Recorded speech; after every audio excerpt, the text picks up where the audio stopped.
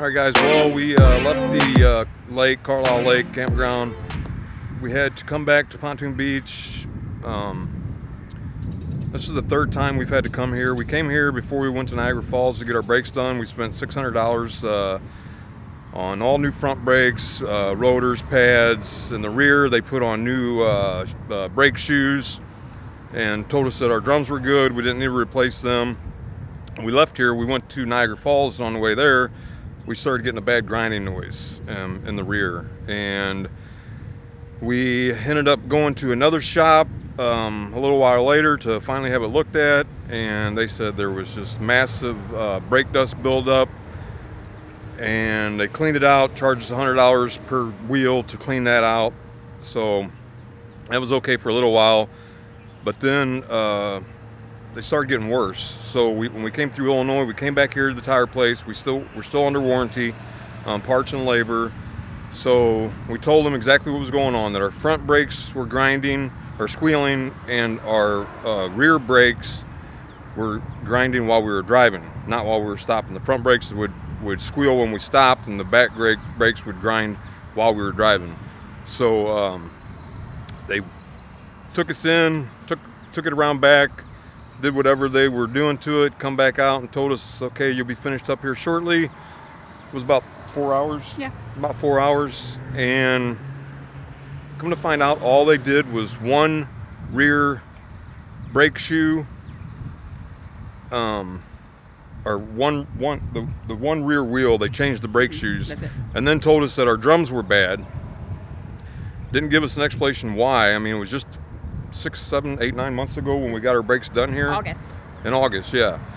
So they didn't even take off our front wheels. They only took off one side. One side in the back.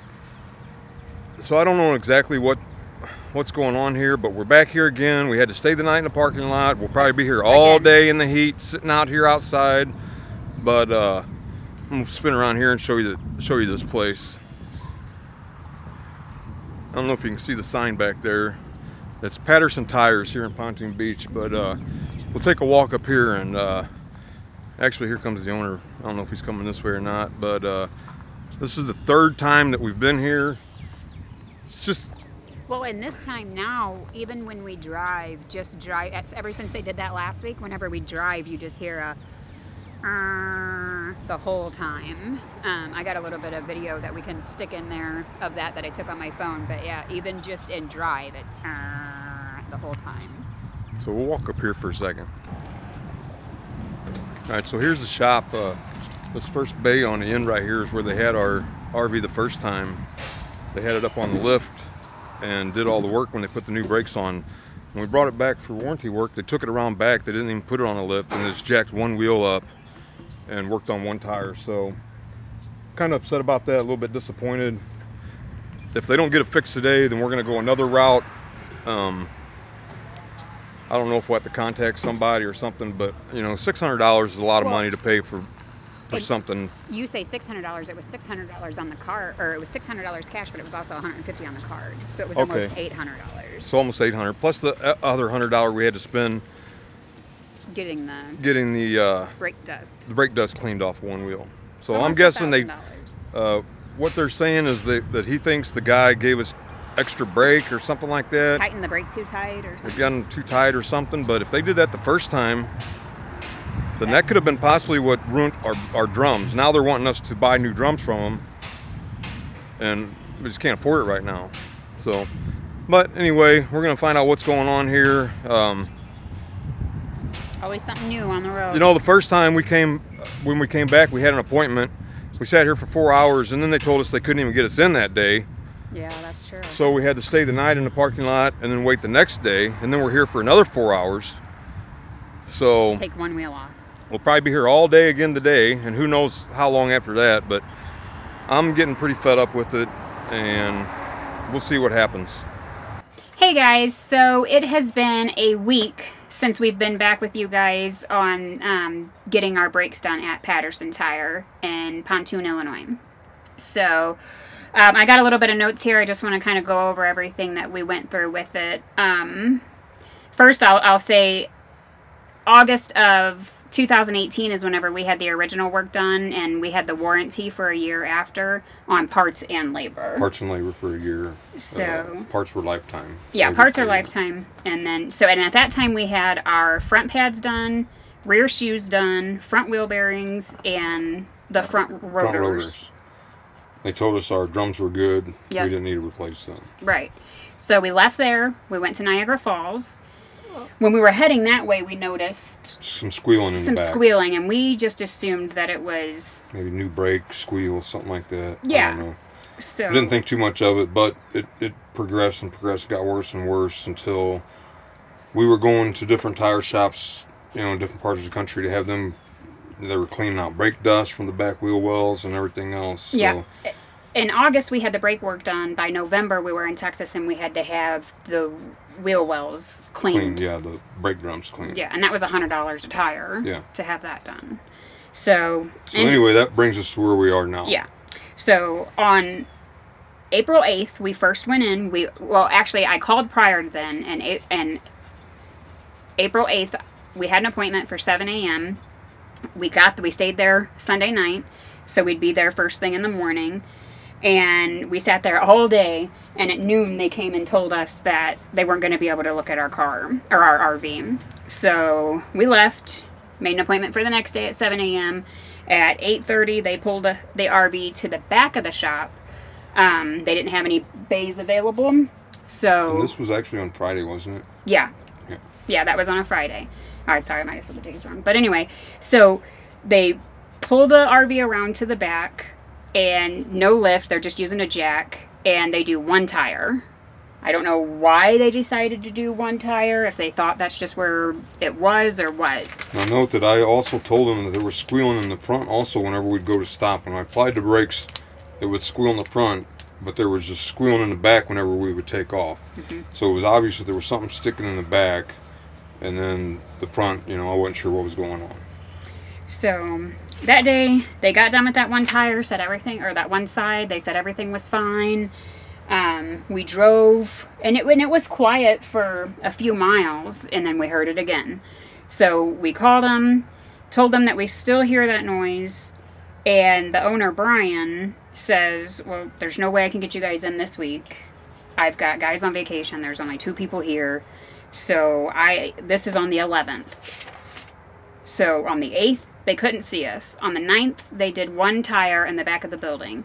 On the 11th, I called and they said, we can't get you all week. Okay, that's a Monday. And they said they can't get to us all week. So we didn't get an appointment until the 22nd of April. Now I'm messing up the timeline. No, I'm not. Okay, so on the 22nd of April, we get there. We stayed the night again at 7 o'clock in the morning. They actually got us, or no, they didn't actually get us back. We got the appointment at 7 a.m. They didn't get us back there until 10:25 a.m.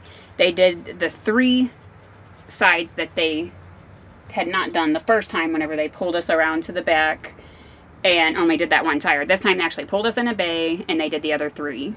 They did the pads and shoes. They did the front. They did the front pads and the rotors again. Okay. And changed the front pads and the rotors because they were both bad. Yeah. Then we drove, you did a test drive with them and it sounded fine. But they're not, mind you, their test drive isn't that far. No. And it's almost every time the RV is warmed up, and we keep telling them that. But anyway, we left, and I'm not kidding you, we went just a few miles down the road to one of my friend's house, and it started squealing in the back again. Really bad. Which they didn't even touch the back this time. So we called the owner back, and he said, all right, come back, stay the night again. We drove it in the lot first, and we showed them how it was squealing. You know, Yep. we'd roll it backwards, and they were like, okay, yeah, there's definitely an issue. So the next day when we took it back on the 23rd, they actually, Marshall and the guy actually took it for a test drive before they even did anything. And then that's when they decided the drums were warped. Right. On them. And I asked the guy that was working on it, you know, that went with the test drive with me, he said that they were adjusted too tight. He said your rear brakes were adjusted too tight. And I asked him, well, would that cause my drums to go bad? Because I had good drums. You guys told me my drums were good when I originally got the brakes done. He said, yes, it would definitely warp the drums. Well, I think by that happening, we were using all of our front brakes because we had no back brakes, and that caused the front rotors and pads to go bad. Yep. So, anyway, go ahead. So, that was on the 23rd, so they had to order the drums, so there was nothing they could do. We had to stay the night again. So, we stayed the night again, and not even kidding, the second set of drums. This was the first set still. Okay. The first set of drums, we sat there all day this time. All day. In the shop. Because they got to take the axles and everything out when they do the drums on these dualies. So we got the drums put on, end of the day, you know, we've been outside, sitting with the dogs all day outside. We go for a test drive. He gets it up to like 50 miles an hour, then he hits the brakes, and it just vibrates. I mean, it's a pretty bad vibration. He said, these brand new drums are warped. So, turned around, okay, go ahead. I mean, it's pretty... You can finish from here. Yeah, so we go back. We're going to order you new drums, stay another night. We'll get them on tomorrow.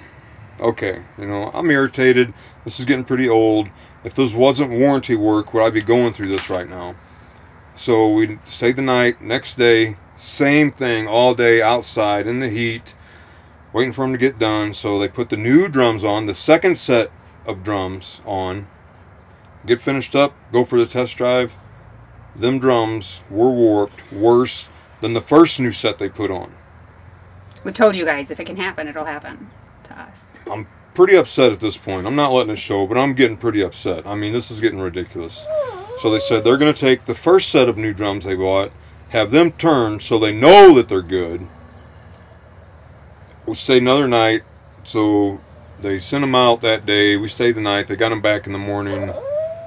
They put them on, and that solved the issue. That solved the issue. They had us done by 10:30 on Friday morning. Oh no! Wait, that didn't solve the issue because they had to. Before they got done, they had messed something up to where we were losing differential fluid, rear end fluid. Yep, they messed a seal up. Yeah. Yep. So they had to change a seal out. So anyway, now we finally have front brakes, new rotors, new pads, new drums in the rear, new shoes all the way around. Wheel bearing seals. Wheel bearing seals. I think that's it. We're done after 11 days. And it's been fine. And you know, I don't know if I should be upset with the brake company that did this, or just that's how our luck goes, you know, because things happen to us all the time like that. But anyway, it's over. The brakes are finally working good. I'm happy. I don't hold anything against Brian, the owner. He was great through the whole thing. They did everything they could. I mean, honestly, they put how many sets of pads on, right? You know, and even whenever the last day, they did everything over, didn't they? Yeah, and he had 2 or 3 guys at a time working on it. But I do have a feeling if it wasn't warranty work, probably wouldn't have been done right the first time. Right, and they wanted me to buy the drums. Yeah. When they first said your drums are warped, they wanted me to buy the drums. I said, no, wait a minute.